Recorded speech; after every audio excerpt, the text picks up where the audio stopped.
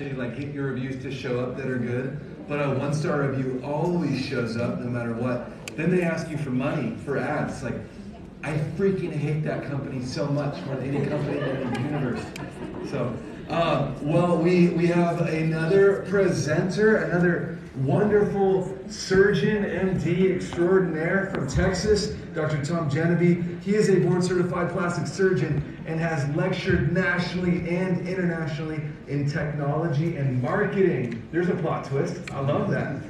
He graduated AOA. I don't know what that means because I didn't graduate that, which is the top. There we go. Alpha, I see, but I was in seminary, I took Greek, so I understood that. Top 10% and was a plastic combined resident at the Ivy League University of Pennsylvania from 96 to 2002. Now he is in San Antonio, Texas. He performs 650 to 700 procedures annually, ranging from buttocks implants to breast augmentation to mommy makeover to super mommy makeover and BBLs. And today he's talking about how to book 20 surgeries per month through TikTok leads, a full-time job. I love it. Let's hear it.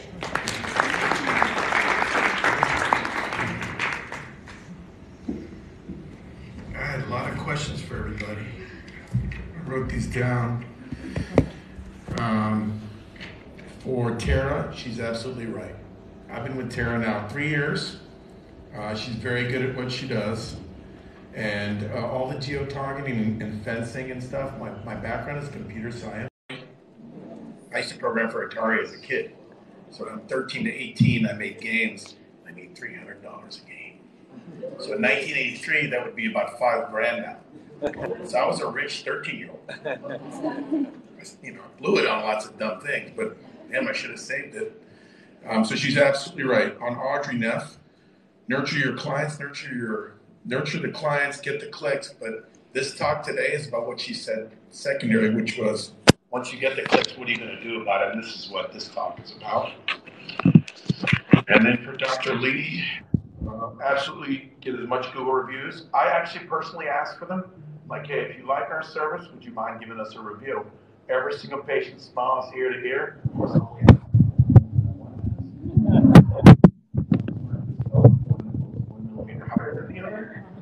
but I try to find that out. But you can ask, and you ask it sort of. I always tell them, hey, give us a review, name the coordinator, name the people that you like in there, and we give them a cookie. So they seem to laugh at that. So I do ask, but I'm a little bit more extroverted, as you can probably tell. So this talk today is on TikTok marketing. The only disclosures that I do have a corporation called Close Now, and we help to define how to do market inbound financing and content closure. So if any guys want to talk to me afterwards, we can give you some basic advice. And what has worked for me was just basically building out full call center that your staff doesn't have to answer anymore, as we can train this full call center to answer exactly the way you want it. If you want to say, hey, welcome to Radiant Divine Med Spa, my two friends over there, Rachel and her lovely husband, Dan, blanking now. Tom, no, just kidding. There in Ohio, they went from 1 med spa to 4. They concentrated on inbound calling. So any of you guys frustrated, let me know. I have a couple of on near shore answering services that take away from your staff. And here's the great part. If your receptionist quits, who cares? Because you have a third party that took over. The money keeps coming in. The calls are answered like that. And I've been through 6 iterations of staff in 20 years. 6 turnovers. But don't think the people that are here now are going to be here 2 or 3 years as staff or non-staff. People come in and out of your lives. This one wants 50 cents more per hour. This one wants, more vacation time. So just always remember to get some inbound help. Okay. Why we do need traditional media. I have, in San Antonio, I have 6 billboards. 3 are digital, and we have a lot of fun with them. I totally make fun of myself on them. We don't make anything really high end, and we have 3 words or less on the billboard. All it's really doing is targeting toward our TikTok. So just remember, traditional media still works. You can get on the radio, even a TV. I went to a lecture at the aesthetic show, was it last year? And the girl who's the senior producer for the doctors, I think her name was Leslie Martin. Anyway, if you look at how you become a celebrity in your area, number 1 is TV. Number 2 is radio. 3, billboard. Digital media is way down here. You do not become a celebrity in your area. You don't grow as fast without some traditional media pointing to your TikToks and to your other media. So just keep that in mind when we're going through this. I've also formed about 2 or 3 dedicated closers in the office. How many of you been to a car dealership recently?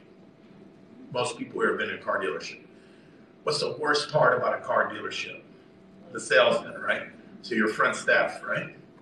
What's the best part? When you go in the F&I department, finally you start talking numbers.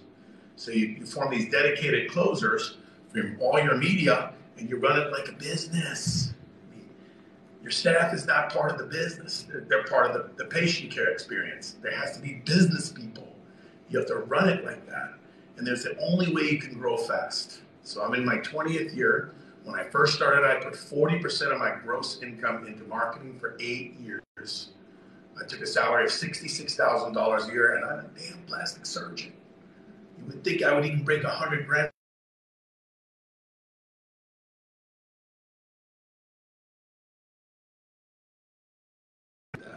We're talking 40, 50,000 a month to get into a position where then I can reduce it down to 10 to 12%, which is currently what it is. I'll also show you why we always get kicked off TikTok and all the others, and we learned that way. So why do we need social media? As Arnold Schwarzenegger says, you can't climb the ladder of success with your hands in your pocket. He also says someone's working harder behind you. So while you're sitting there saying, well, just word of mouth, and we can just do this, and we can just do that, if you're not concentrating on your marketing, someone is right behind you and asks you. Because they're younger, they have more access to resources, they're thinking about it, and they don't need as much money as you do to live. So they are going to put money into their advertising where you're going to stay stagnant. Social media can have a 20 to 70% conversion rate, depends on your systems. We currently convert about 81% of our surgeries that walk through the door, but it always starts with a closer. 52% of my surgeries are already paid for before they even see me, because we start with a ring of closers before they enter the office. So those are answered professionally, and they go to closers, and then they come to your office. Why is that important? Because your staff can leave you, right? And what happens if your staff leaves you and you had one girl and she was your closer and she can't do, family problems, doesn't have reliable transport, went to someone else for 50 cents an hour more, then you're hosed. There's no more money. So make sure you're getting a closer. It's worth it. In the beginning, it may be a little bit of a price, but if you've got somebody closer there, somebody's doing closing, and you vig them appropriately, you give them commission on closing, that person's going to work really hard. And might I suggest, when you go on Indeed, you look for car salesmen. Because car salesmen are used to commission. And car salesmen are used to working for commission only, if that's what your model is going to be. So most of my closers are car salesmen. They're not anything in medicine. Because car salesmen know how to bring money in. They know how to talk to people to bring money in. Human beings have to be involved in this process. You can't automate everything, right? At some point, they want to know that you exist, that you have people behind you, that you're a real person. We have a ton of automation. If you look at my website, if you're not doing something on my website in 1 minute, we have a widget called Talk with Lee that automatically pops up and says, hey, what the hell are you doing? Push this button, somebody will call now. Guess what happens? They hit that button, it goes to a call center immediately. Someone's answering that 6 days a week. Hot leads then transferred to a closer. It doesn't even hit my office yet. All right, so technology's great, but at some point a human has to be involved, right? So I started about 1.5 years ago on TikTok. I think it was called Musical.ly before, right? Or something, or maybe it's the same. I knew that because my wife's daughter was doing something upstairs, and I heard her. I'm like, what the heck is she doing up there? She was like 13 or 12. the time, and she's like, she's making videos on Musical.ly. I said, okay. Well, I don't need to be on Musical.ly because it's 12-year-old kids making these darn music videos. What the hell does the plastic surgeon need to be on there? But then the last year and a half, it has shifted tremendously. And this is where my national clients come in, weirdly enough. They come in because they come in from Denver or California or Oklahoma. We get a lot of people from Oklahoma because we're right next door. So we usually get about 200 to 350 qualified leads a month, meaning they're very serious, but now they need money. Well, guess who the first person they talk to is? A financial counselor. They haven't even hit the office yet. Let's get you the money. This is how much Dr. Jeneby charges. Let's get you lined up. The money's already done. It's in the bank. Now let's get you an appointment. I'm not the one that figured this out. The Miami guys who do BBLs figured this out. So if you look how Miami does it, they have four medical grad surgeons sometimes and one central surgeon. Those guys never talk to anyone. They see the patient the day of, which is dangerous. I don't do that. But they have a ring of girls that just intercept calls. And all their job is to collect money and bring them into the center. Okay, and they're very successful at it. This is Miami, okay? Right now, TikTok brings in about 10 to 15% of my revenue, which is no small feat. Because if you think you bring one patient in, they tell four, those four tell four, it's a lot of money over time, right? So don't think of this.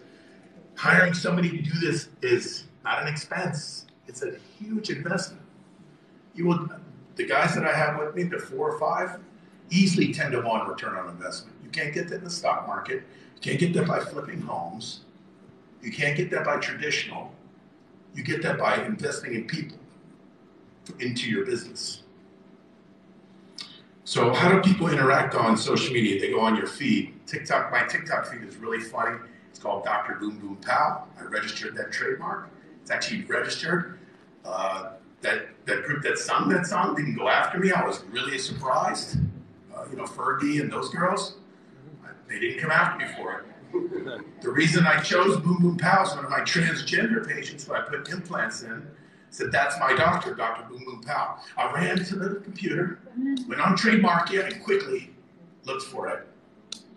So it costs about $800 to $1,100 to trademark, registered trademark. As soon as you hear an idea, go to Trademarkia and see if it's available. Because it makes a lot of difference. It's on all my billboards. Even one of my best friends, a PI attorney, who's on like 10 billboards, private jet, cars everywhere. He's one of my best friends. And his kids were like, my dad knows Dr. Boom Boom Pow. So, things like that. So interact on your feed. Answer these questions quickly. Minutes. What was that? Was that you, Audrey, with the answer within minutes graph? Yeah. So we have people answering in minutes. 1 minute, 3 minutes, 5 minutes, 10 minutes. This is a business. This is not medicine. Everybody here is in a business. The faster you answer, the quicker it is. What is the average attention span of millennials and people who are chronically on their phones? Anybody know? 7 to 10 seconds. You cannot wait a day to answer anyone. I get pissed if I'm on and I'm like, why aren't you guys answering this? There's 5 of y'all and 1 of me, and I'm answering. And I do that too, just to show them up that in between 5 surgeries a day, I can find time to answer this. And as business owners, show up your staff all the time. Sweep in front of them, answer calls, do your thing. Sometimes I'm in the front, plastic and cosmetics, or how can I help you make your greatest day? All right, show it up. You're the business owner. Buck stops with you. We have this thing called Linktree on all of our websites, all of our social media. You can put a bunch of things in there. It's a great, I don't have any interest in Linktree. I make no money on them. But at the top of all your social media, you can hit Linktree and it'll drop down to your website. It can drop down to specials. It can drop down to all kinds of cool things. We use something called Build My Mod, which is great. You can attach it to your website and put Get a Quote Now. Guess what the #1 button on my website is? Get a Quote Now. If you put Get a Quote Now, it has all these beautiful pictures of people, and then you can put like whatever you want, injections, surgeries that you do. They'll get a quote. It gets their demographics, patient name, email, phone number. Guess what you do with that? Your closer goes after it immediately. Don't wait. DMs, highly regulated. Do not answer questions about price on DMs. Thank you, TikTok, for our 4th kickoff. We answered a price. They think we're spam. They think we're running a business. TikTok doesn't like that very much. So be careful about it. Always say, please email me or do something else, then we'll get a hold of you. We were kicked off for pricing in the DMs. Do not price. Answering too fast. How did we get kicked off for answering too fast? Well, we found out at a TikTok conference that was spam. So 3 to 7 times a minute is max in TikTok. Beware, take a picture of this. This is like gold. You will not be kicked off now because of these reasons. Go ahead and take a picture. Actually, I worked really hard at getting kicked off, so you guys did it. We got kicked off for selling, not teaching.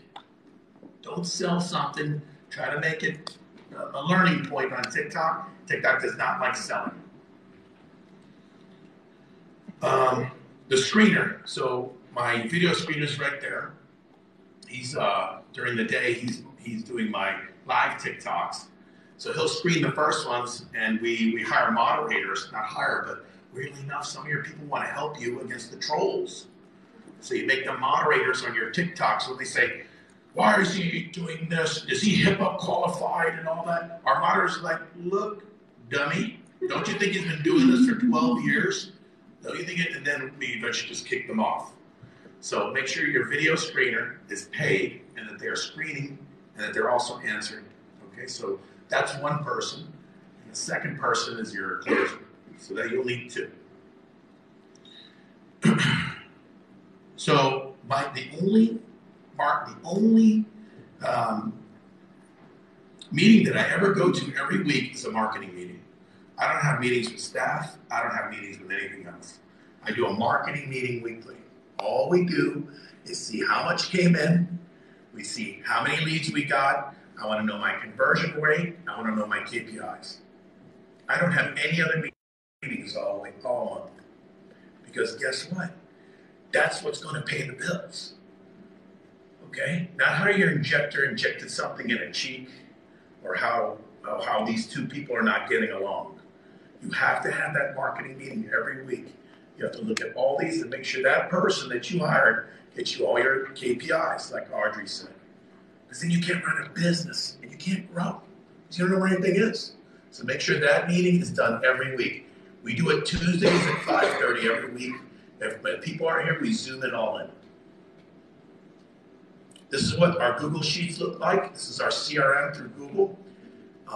Everybody has access to it that needs to have access. All my marketers. Now I have 4 inbound financiers.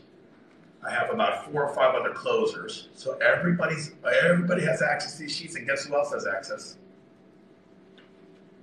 Guess how many times I'm on that sheet? 2 or 3 times a day. And I operate 12 hours a day. So any of y'all think you can't do it? Come follow me for 1 day. Okay. Here's some community guidelines stuff that I got kicked off for. No nudity, no anuses, no nipples, please. Again, try to get in as fast as you can. I'm being pushed off the stage, so I'm going to go real fast. Closers, get some info on the patient, schedule appointments. I now have them ask about comorbidities. I have them send DocuSigns. I have them send all kinds of disclaimers. If you come in with phentermine, you'll be $2,500 to reschedule because you wasted my effing time. So make sure you have all these questions out. These closers were car salesmen, but I've taught them medicine. Get permission to run their credit, and we use now 8 different lenders. We got a credit lender to lend down to 460 credit score. You've got to be dead. Yeah, under 500. So 460. I didn't even know that existed. Finish the sale. Finish the sale. Finish the sale. Money first. Money first. Money first. Collect between 75% and 100% of the fees. I have a system where I have a 75% down, and I'll carry you for 25% of the deal for 2 years. I'll let them make payments at a 12% interest processing fee. I've been doing that for 10 years. The happiest day of my life is when I created that. That's our own in-house financing. Pros of wisdom: get some help with TikTok. Get at least 2 people, your videographer and then a closer. Algorithms are changing weekly. Go to the conferences. Someone has to watch the virality of a video and make more videos like that video. You can't do that as an owner. And it can't be one of your staff. It has to be an external person in your office that is doing this, that is a professional. Do videos in loops. Do 3 videos a day. Educate, entertain, and inspire. That's my email. That's my TikTok. Take a picture. I'm around for a while. I'm going to go actually to one of the booths.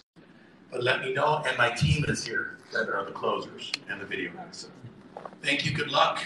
Good luck.